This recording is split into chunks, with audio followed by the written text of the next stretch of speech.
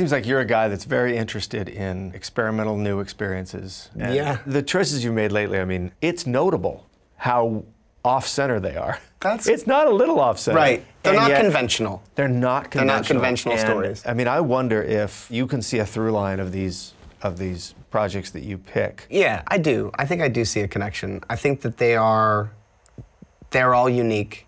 They're not the normal stories. They're not straight up and down dramas or straight up and down comedies. I think I'm attracted to that both as an actor, producer, creator, as much as I am as a person. Those are the films that I tend to be drawn to as a viewer. So I'm looking for new experiences.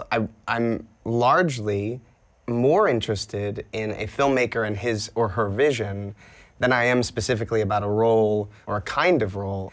I never really think strategically, for better or worse. I think if I'd thought strategically, I might be in a different place.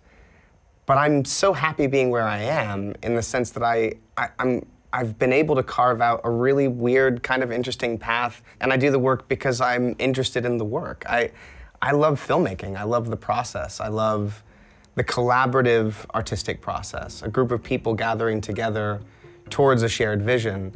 That's what I get so much out of that. That's what I do this for.